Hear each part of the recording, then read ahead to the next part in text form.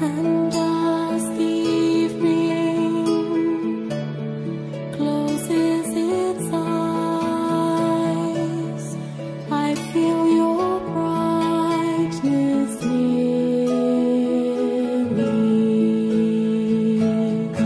For you are always close to me, following all my ways.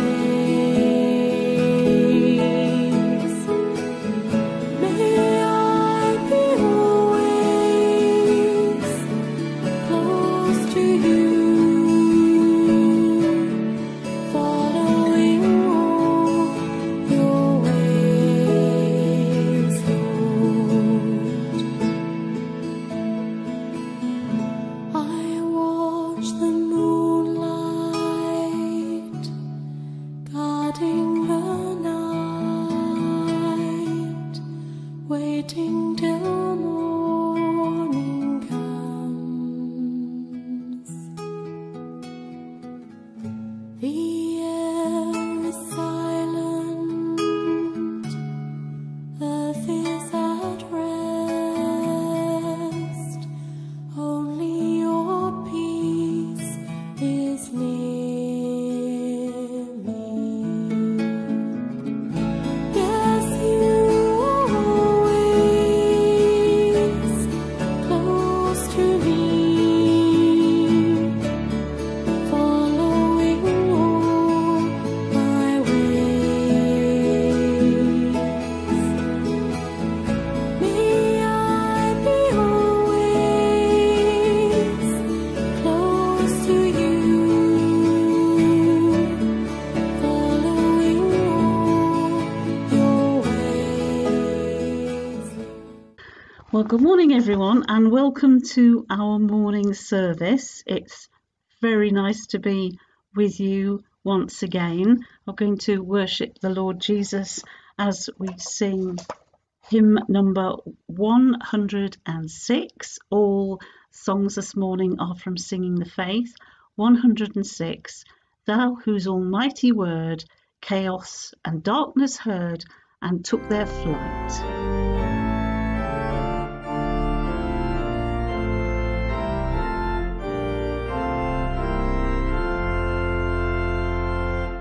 Thou whose almighty word chaos and darkness heard and took their flight, hear us, we humbly pray, and where the gospel's day sheds not its glorious ray, let there be light. Thou who didst come to bring on thy redeeming wing healing and sight, health to the sick in mind, sight to the inly blind, oh now to all mankind let there be light. Spirit of truth and love, life-giving holy dove, speed forth thy flight, move on the water's face, bearing the lamp of grace, and in earth's darkest place let there be light. Blessed and holy three, glorious Trinity, wisdom, love, might, boundless as ocean's tide, rolling in fullest pride through the world far and wide, let there be light. We're now going to say our prayers of adoration and confession. So, shall we pray? Dear Heavenly Father, we worship you this morning. We thank you for the great privilege of being able to come into your holy presence. And we don't come, Father, because we think we are worthy. We come because we trust in the merits of the Lord Jesus. We come because he shed his blood for us and he makes us worthy. And we come because Jesus is our Saviour. And we come because we want to speak to you, dear Father, and worship you. And we want to tell you how much we love you this morning. You are indeed the great God of wonders. All the wonders of creation, all the things that we can see, the beautiful things that we can see, the intricate things that we can't see, and the things that are so far and distant no one will ever see. But you have created them all for your glory. And we thank you, dear Father, that although you are this mighty God, ruler of the universe, you also are very close to each one of us. And we thank you, dear Father, for the assurance of our salvation through our faith in Jesus. And we know, dear Father, that although we try to be good Christians and although we have your Holy Spirit indwelling us, we do fail. We fail so often. But you have told us, Father, that if we confess our sins, you are faithful to forgive us. And we do that this morning, Father. We want to tell you the things that we have done wrong, the things where we have sinned. And we ask you to forgive us in Jesus' precious name. Dear Father, thank you for hearing our prayer. And we pray that you change us by the power of your Spirit working in our lives and make us sensitive to his leading.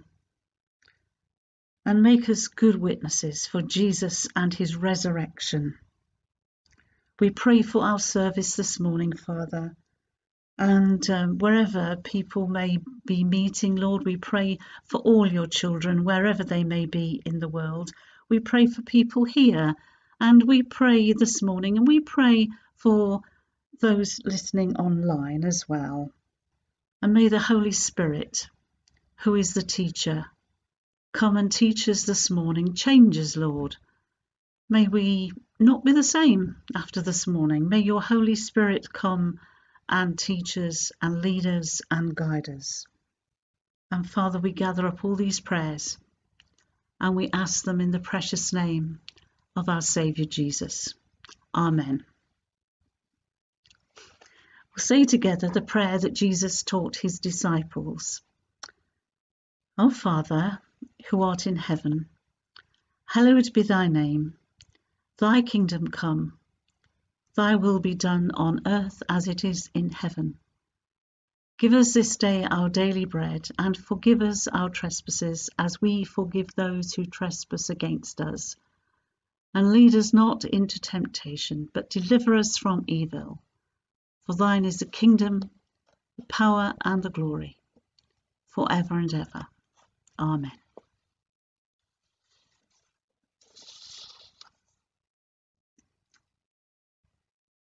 We're now going to sing a hymn for Epiphany, which is 228, Hail to the Lord's Anointed.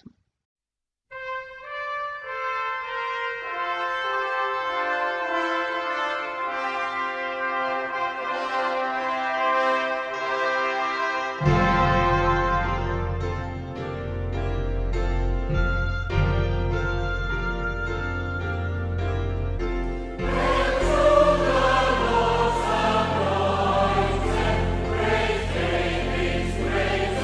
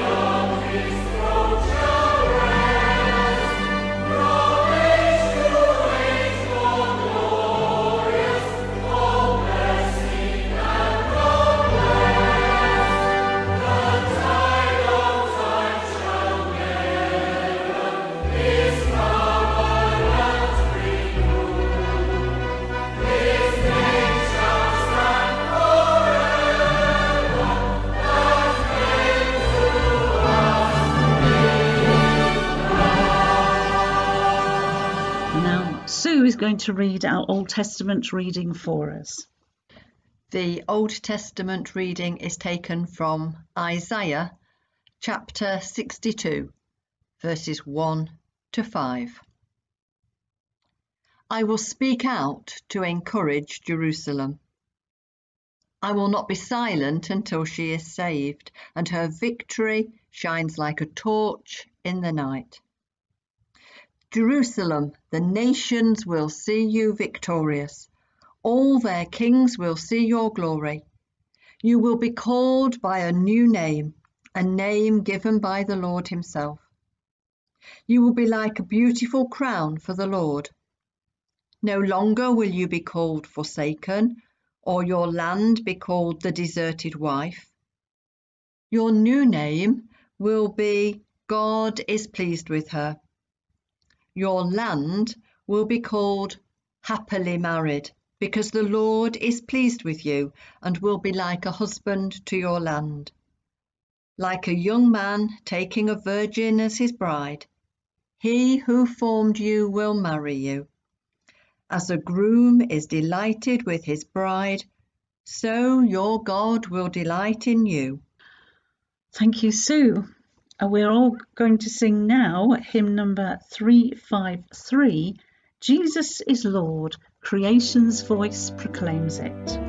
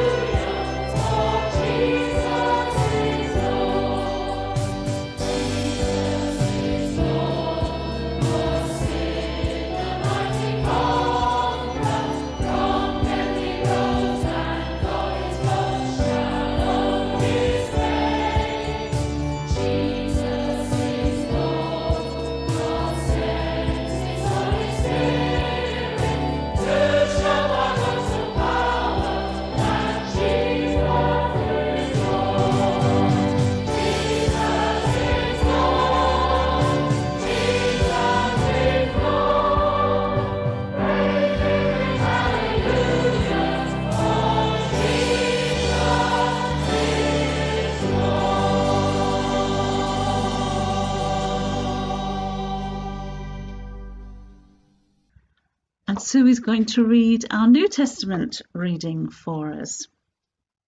The New Testament reading is taken from St. John's Gospel, chapter 2, verses 1 to 11. 2 days later, there was a wedding in the town of Cana in Galilee. Jesus' mother was there, and Jesus and his disciples had also been invited to the wedding. When the wine had given out, Jesus' mother said to him, "They have no wine left." "You must not tell me what to do," Jesus replied. "My time has not yet come." Jesus' mother then told the servants, "Do whatever he tells you." The Jews have rules about ritual washing, and for this purpose 6 stone water jars were there, each one large enough to hold 100 litres. Jesus said to the servants, "Fill these jars with water." They filled them to the brim, and he told them, "Now draw some water out and take it to the man in charge of the feast." They took him the water, which had now turned into wine, and he tasted it. He didn't know where this wine had come from, but of course the servants who had drawn the water knew. So he called the bridegroom and he said to him, "Everyone else serves the best wine first, and after the guests have had plenty to drink, he then serves the ordinary wine. But you have kept the best wine until now." Jesus performed this first miracle in Cana in Galilee, and there he revealed his glory, and his disciples believed in him. Thank you, thank you, Sue, for reading our New and Old Testament readings this morning. We're still in the church season called Epiphany, and it means a manifestation or a revelation or a demonstration. In other words, making it clear to us who Jesus is.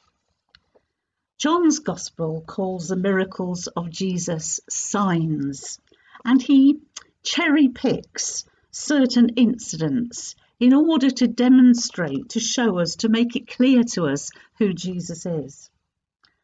The miracle at Cana, this wedding, I must admit is one of my favourites. It's perhaps because it was Jesus's first miracle and he did keep the party going, but I think it's because the miracle of turning ordinary well water into perfectly fermented wine, and it is a picture, a pattern, if you like, of the many other miracles of Jesus which are found within the scriptures. Weddings are joyful occasions, mostly. Wine in scripture indicates joy. Jesus turns up with his newly appointed disciples, and many commentators say that there would only be about 5 disciples at this point. A rabbi's disciples would accompany him 24/7. They would live his life with him. It wasn't just that he taught them and they sat at his feet and then they went home. No, they lived with him 24/7. The responsibility for the wedding arrangements, especially the catering, would fall to the groom and his family. And you never really knew how many people were going to turn up at wedding celebrations, and they could last several days as well. To run out of food or wine would be shameful for the young couple's families, would not be a good start to their new life together. And because Mary, Jesus' mother, takes on the responsibility of trying to sort something out, trying to come up with something, she was probably a close relative of the groom and his family. Firstly, I think this sign demonstrates, makes clear to us that Jesus is Lord of the creation. Jesus used 6 clay pots, and that's significant as there were, as you remember, 6 days of creation.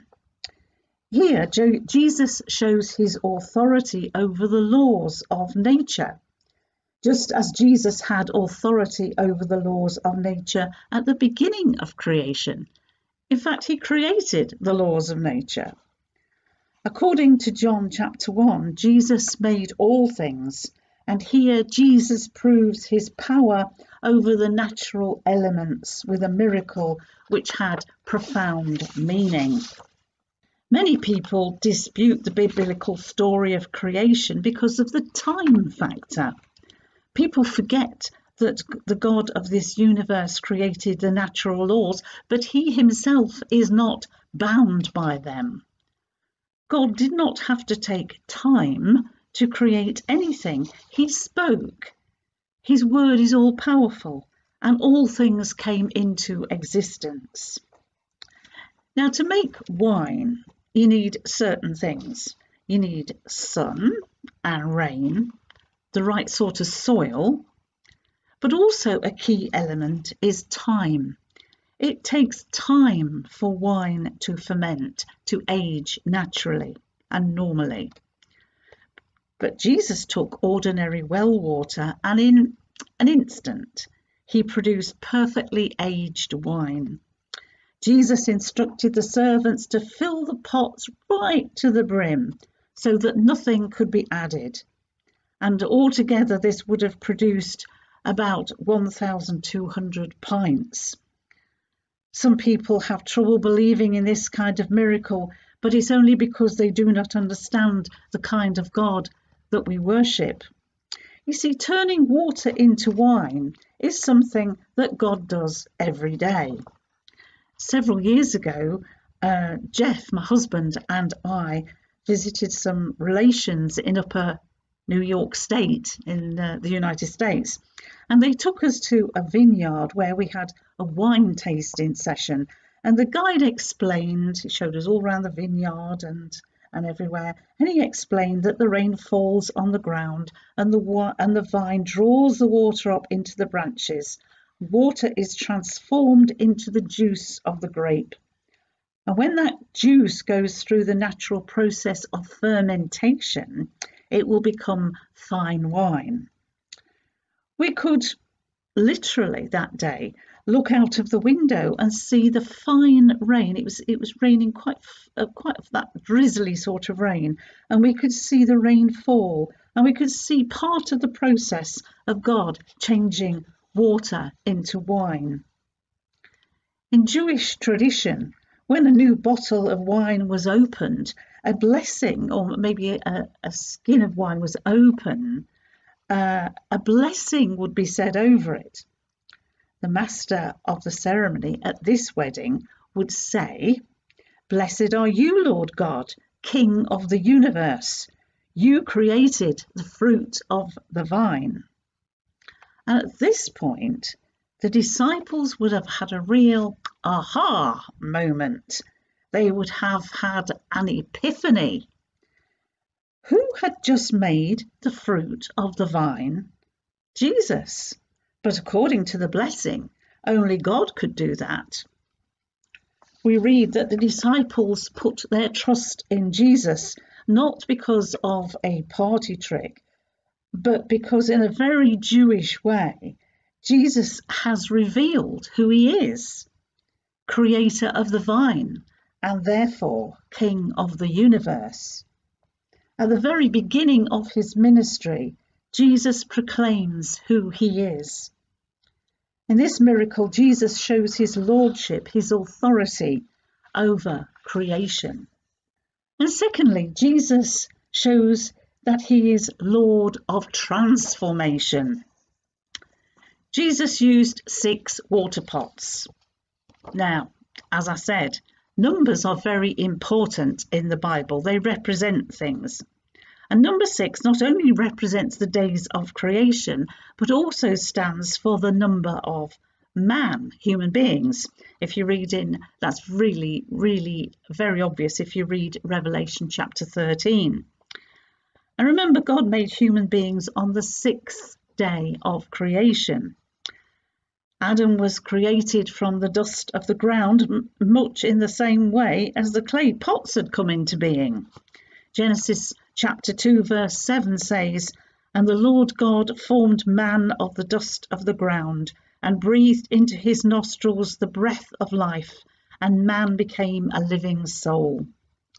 The word formed, so the Hebrew scholars tell us, is used in scripture to describe a potter making pots. It's done with some care and attention. Although God spoke the worlds into existence in an instant, he took time to fashion human beings. And consider the water pots and imagine ourselves as being one of them. And that's not too fanciful, because we read in Isaiah chapter 64, verse 8, "But you are Father, Lord, we are the clay, and you are the potter." And there's New Testament references as well to us being earthen vessels and having treasure within. Now, it's important to realise that Jesus didn't change the pots. He didn't change the pots on the outside, or he changed what was inside the pots. The ordinary water changed instantly to the best wine. The Apostle Paul says in 2 Corinthians chapter 5, verse 17, "Therefore, if any man be in Christ, he is a new creature. The old things are passed away, all things become new." We are made new on the inside when we repent and put our faith and trust in the Lord Jesus and accept Jesus' sacrifice on the cross for sin, our sin. As fast as the water became wine, all who have experienced salvation in Jesus have had a heart change. See how God is in the transformation business. We might think, if we get a new hairdo, new wardrobe, better job, learn a new skill, lose weight, get a facelift, that's going to transform us, that's going to change us. But Jesus wants to change our hearts. He wants to make you a new person. He doesn't want to rearrange you. He wants to transform you. You may want to look better on the outside, but he wants to make you new on the inside. Jesus has the power to take the ordinary, the 6 clay pots, you and me, and make something extraordinary, someone who is redeemed and saved and has the Holy Spirit indwelling them. The 6 clay jars were for Jewish purification rituals, and they were hygiene. The Old Testament law was very concerned with cleanliness, but cleanliness was also bound up with ritual, and the ritual was part and parcel of making you right with God, bringing you into a relationship with God through ritual. And Jesus is making clear that ritual, Old Testament ritual, cannot make you clean. That was just a temporary arrangement. But it cannot make you clean, or it cannot make you right with God. Only the transforming power of Christ can do that. And finally, Jesus demonstrates to us that he is Lord of eternity. It's significant that Jesus was at a wedding, a marriage, when he changed the water into wine. God really likes weddings. Marriage is God's idea. At the beginning of time, before there was any culture, God ordained marriage. So it's a creation ordinance. And because of that, because it's a creation ordinance, it's a target for the devil's attacks. Just like the church and Israel, all those things were initiated, instituted by God, and so they are targets of the devil. God has a marriage arranged in heaven at some point in the future. Revelation 19 tells us, "Let us be glad and rejoice and give honour to him, for the marriage of the Lamb," that's Jesus, "has come, and his wife," that's us, "has made herself ready." The bride, or the betrothed of Christ, is the church, those who have put their faith in Jesus as Saviour, and obviously Jesus is the bridegroom. And at some point in the future, we who have trusted in Jesus will be ushered into heaven, just as a bride gets ready to meet her husband, and there will be a great banquet. Because like the water in Cana that day was changed instantly into perfect wine, we will also be changed into a new and perfect body, fit for heaven and eternity. We're now going to sing hymn number 351, In Christ Alone My Hope is Found. In Christ alone my hope is found. He is my light, my strength, my song. This cornerstone, this solid ground, firm through the fiercest drought and storm. What heights of love, what depths of peace, when fears are stilled, when striving cease. My comforter, my all in all, here in the love of Christ I stand. In Christ alone, who took on flesh, fullness of God in helpless babe, this gift of love and righteousness, scorned by the ones he came to save, till on that cross, as Jesus died, the wrath of God was satisfied. For every sin on him was laid. Here in the death of Christ I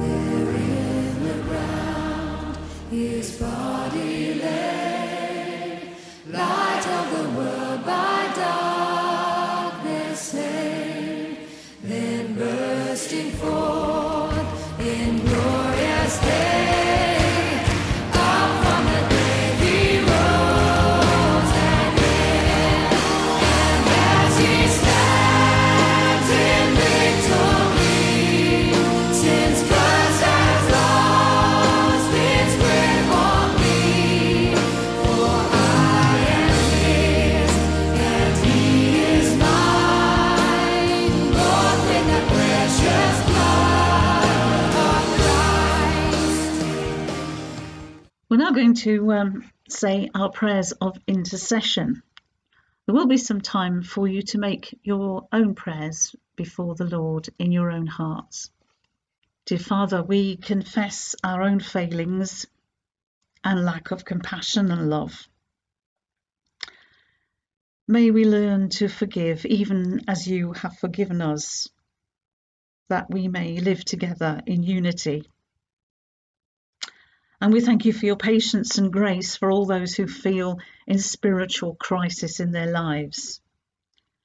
And most of all, we thank you for being beside us at all times, whether we recognise this or not. Lord, we ask you that you bring light into the dark times.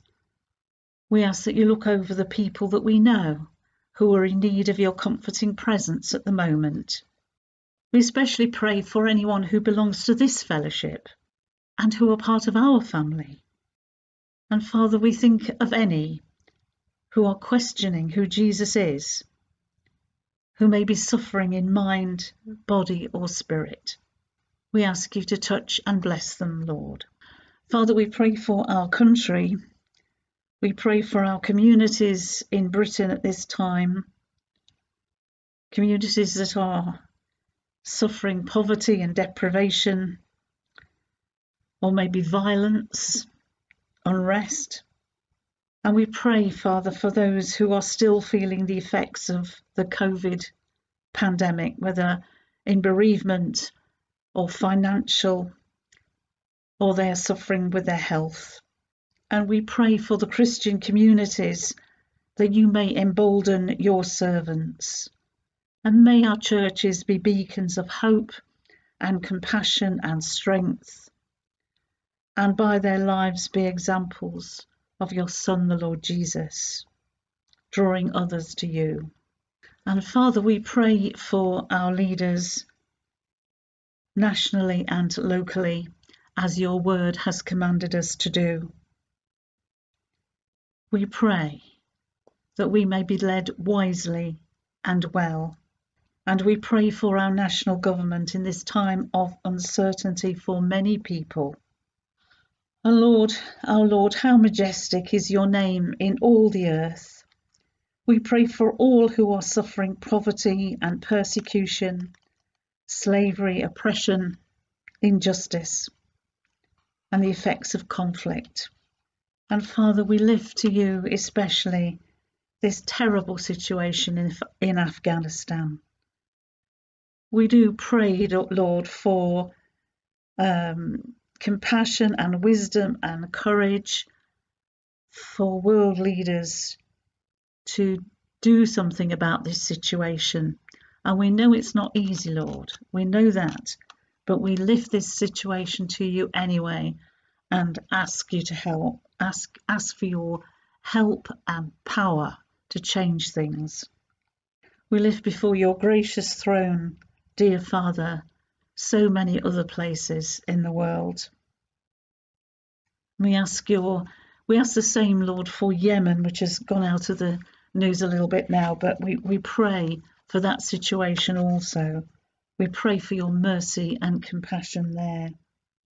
And make us good stewards of the resources that you have given us in the creation, and keep us ever mindful of our responsibilities towards your lovely creation.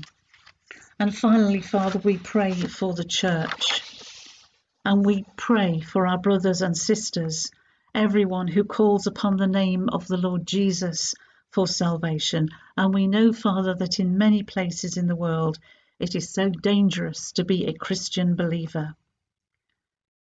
And we remember that we are all subject to the Lord Jesus, who is the head. We ask your Holy Spirit's guidance on all our church leaders, Father, and we pray for the ministers and staff of this circuit. And at a time when many question the relevance of the church, give us strength to be good witnesses for the Lord Jesus in our own families and in our own communities. And I thank you, Father, that we are a welcoming body of Christ here at Balderton. And so when people think about this church, they think about the real church, the people of God who worship here. Jesus is here, ready to speak peace, ready to rejoice with his disciples, ready to empower us for his mission by providing us with the gracious Holy Spirit. We pray, O Lord, that as your disciples, your church would be willing, always willing, to follow you, ready to witness to your resurrection power, ready to proclaim what you have done, what you are doing, and what you will do in the future. And we gather up all these prayers and we ask them in Jesus' mighty name. Amen. Our final hymn this morning is 470, Lord, for the years your love has kept and guided.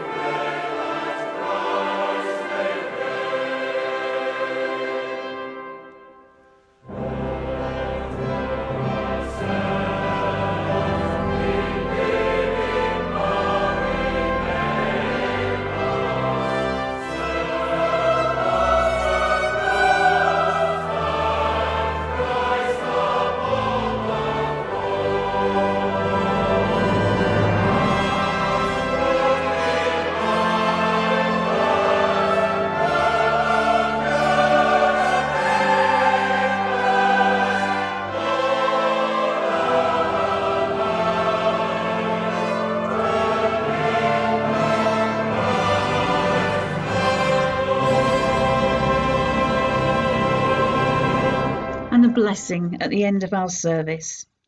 Now to him who is able to keep you from falling and to make you stand in the presence of his glory, blameless with great joy. To the only God, our Saviour, through Jesus Christ our Lord, be glory, majesty, dominion, and authority before all time, now and forevermore. Amen. I will offer up my life in spirit and truth, pouring out the oil of love as my worship to you. In surrender I must give my every part. Lord, receive the sacrifice of a broken heart. Jesus, what can I give? What can I bring to so faithful a friend, to so loving a King? Savior, what can be said?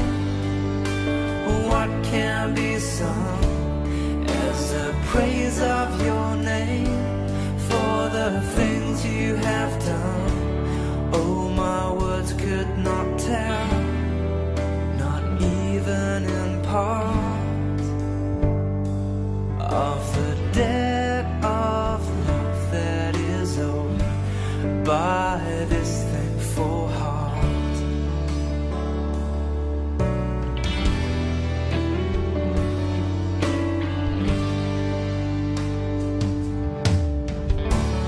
You deserve my every breath, for you've paid the great cost, giving up your life to death, even death on a cross. You took all my shame away, that defeated my sin.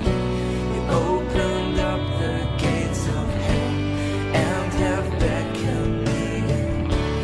Jesus, what can I give? What can I bring to so faithful a friend, to so loving a King? Savior, what can be said? What can be sung as the praise of your name for the things you have done? Oh, my words could not tell, not even in part, of the debt of love that is owed by this thankful heart. I will offer up my life in spirit and truth, pouring out the oil of love as my worship to you. In surrender I must give my every part. Lord, receive the sacrifice of a broken